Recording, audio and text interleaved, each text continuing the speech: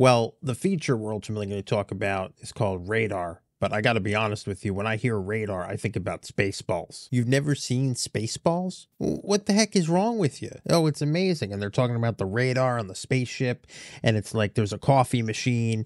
And instead of it's like a Mr. Coffee. And then they watch the radar on a Mr. Radar machine. It's Mr. Radar. That's like the funniest thing. And then he spits out the coffee. Too hot.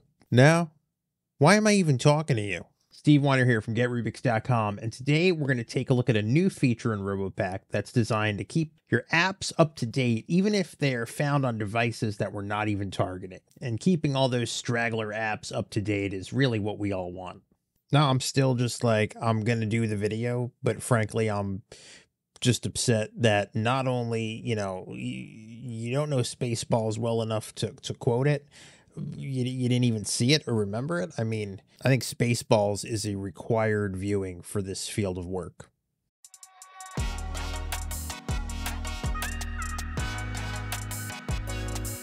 GetRubix, solving for the modern workplace. One of the biggest issues we face in terms of keeping our third-party apps up to date is the apps we don't know about.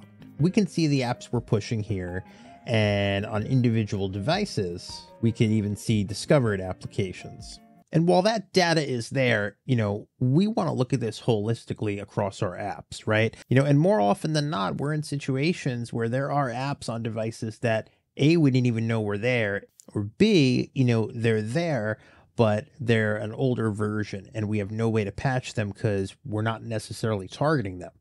Probably because we didn't even know they existed.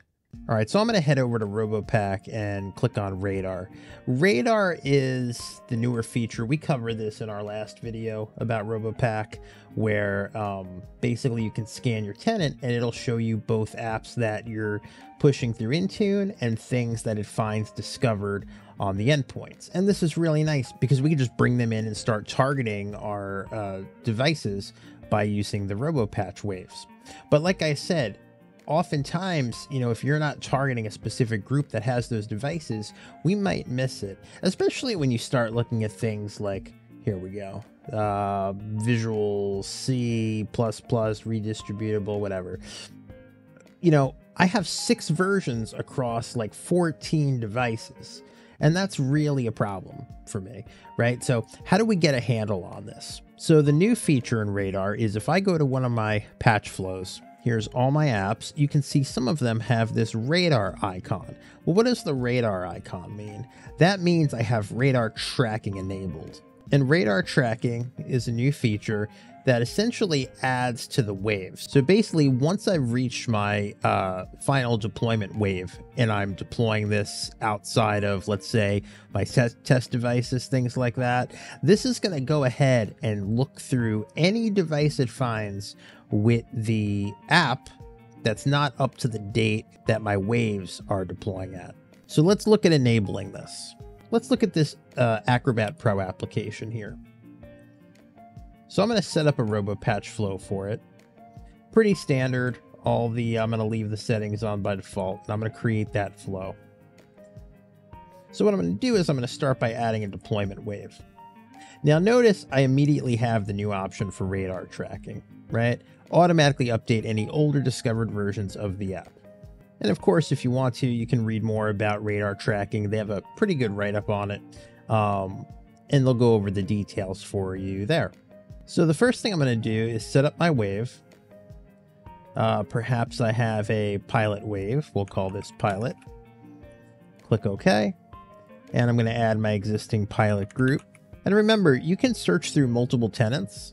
And it'll tell you on the right which tenant that group is in. So you don't have to worry about, having to be specific per tenant. You can if you want, but you don't have to.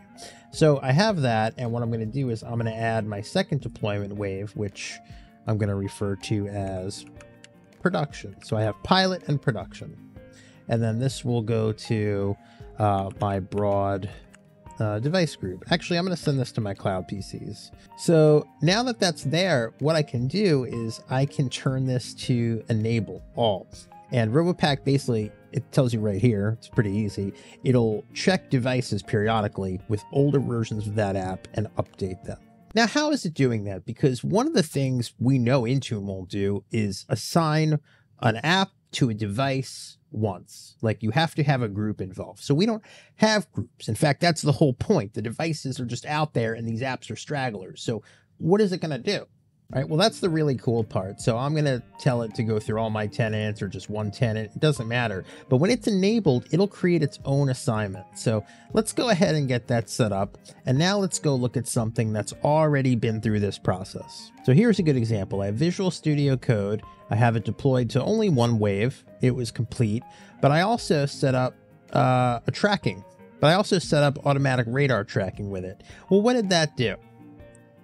When I head over back to Intune and I want to go look at my groups, I can search radar. And you can see I have two groups here, and this is the group that's tied to Visual Studio Code. And there is one device on it.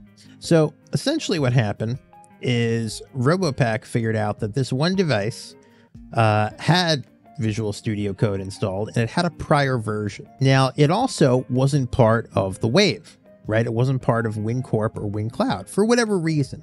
So what radar tracking did is it filled the gap by creating this group and manually assigning the device so that it gets patched.